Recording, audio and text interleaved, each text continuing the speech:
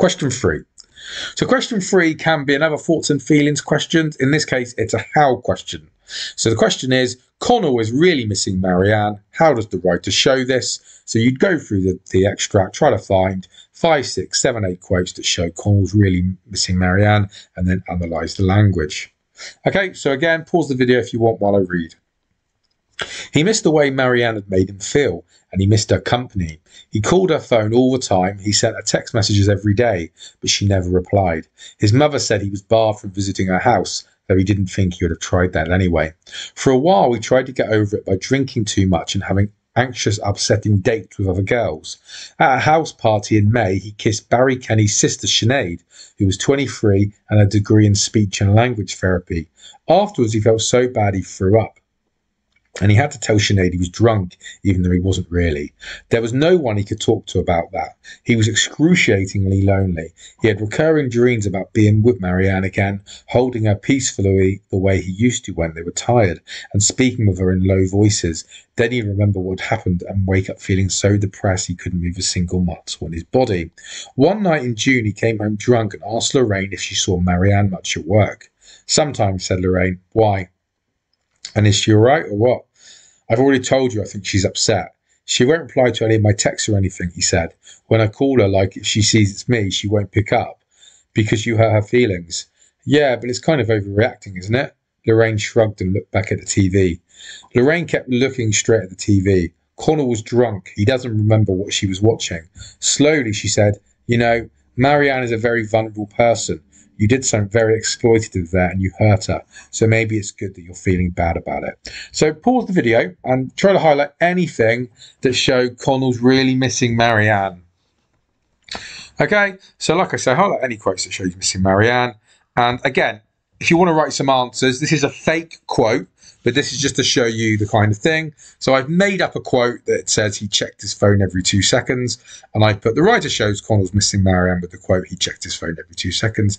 This tells the reader he's desperate for Marianne to contact him. Here's the ones I've highlighted. Again, in the perfect world, I want to be highlighting maybe at least one towards the end. Just to show the examiner I've read all the extract. But I've got about 5 or 6 or 7 or 8 quotes here.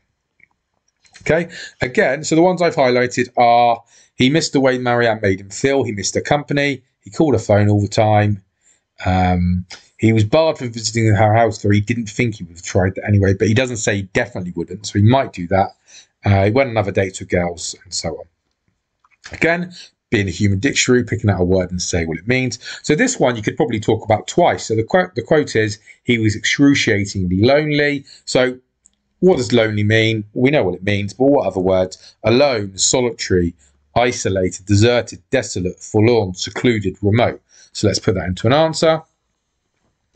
The writer shows Connell was really missing Marianne with the quote, he was excruciatingly lonely. This tells the reader he was feeling very alone and isolated since Marianne left him. Again, blue is my question, green is my quote, and yellow is explaining how the writer shows Connell was missing Marianne. Go back to the quote, but this time I'm going to highlight the adverb excruciatingly. Again, what does that mean? Painful, torturous, tormenting, severe, acute, intense. Now, same answer as before, but I'm just going to add excruciatingly makes it sound like the separation is physically painful for him. There you go. So I'd almost get 2 quotes looking at one quote. Another one, pretty a simple one. This is probably one where you wouldn't need to explain too much, but I'm going to. He missed the way Marianne has made him feel, and he missed her company. So repetition of the word missed. Again, if we're missing someone, what does it mean? Pretty simply, you feel sad and wish they were still with you. So here's my answer. The writer shows Connell was really missing Marianne with the quote, he missed the way Marianne made him feel, and he missed her company. This tells the reader Connell feels sad and wishes he was still with Marianne. Again, there's a bit of an opportunity here to talk about the repetition, so I'm going to add the use of the word missed twice in one sentence exaggerates this feeling for the reader that he's really missing her. And here are some more. I've got the writer shows Connell's really missing Marianne with the quote, he called her phone all the time, he sent her text messages every day. This tells the reader he is constantly trying to contact her, even though she never replied. She never replied. It's another quote. The writer shows Connell's really missing Marianne with the quote, he had recurring dreams about being with Marianne. This suggests he's thinking about her all the time. She's even on his mind when he's asleep. Final one, we get the impression he's unhappy to wake up to the reality of not being with Marianne. He says, wake up feeling so depressed he couldn't move a single muscle in his body. So my blue is my question, my green is my quote, and my yellow is explaining.